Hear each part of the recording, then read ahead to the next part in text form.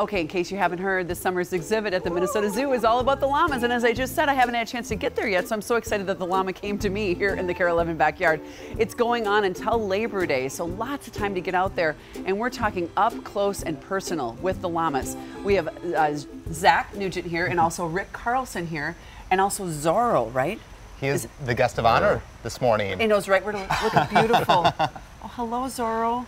Oh, my goodness. Okay, so this exhibit was in the exact same place as the kangaroo exhibit last year, and people love this. They know fences and everything else. It's been so much fun, and we really wanted to keep that exhibit something interactive, where people can go, get close to animals, and llamas have been the perfect addition because they're kind of getting in people's way. Like These are social llamas, so you stay on the path, and the llamas are actually on the path. You have to walk around them, and so kangaroos were wonderful. They kind of, you know. And wallabies, too. And wallabies, too.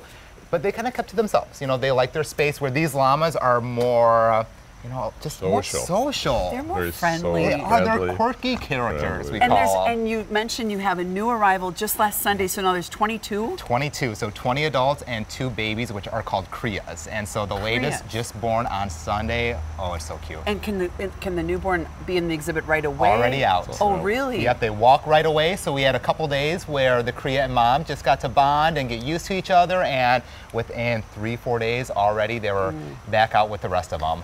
So is this typical of llamas that they are this social? I mean, are they kind of enjoying being with all these folks? They do, yeah. Well, we do a lot of things with our llamas, a lot of people interaction. 4-H is one of the big ones.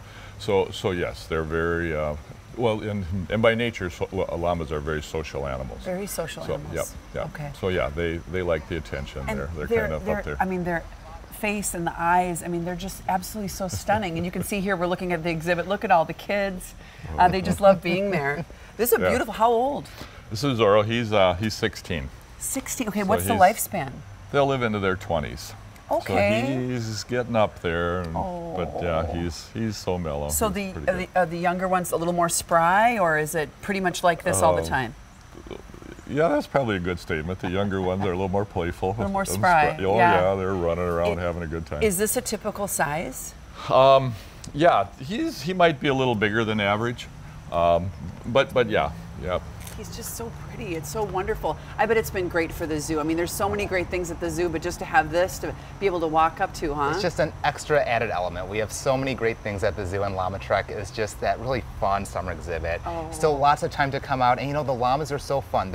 Everyone has their own personality. We have some that are rolling around in sand pits. We have one that likes to stand all fours in a little kiddie pool to cool down.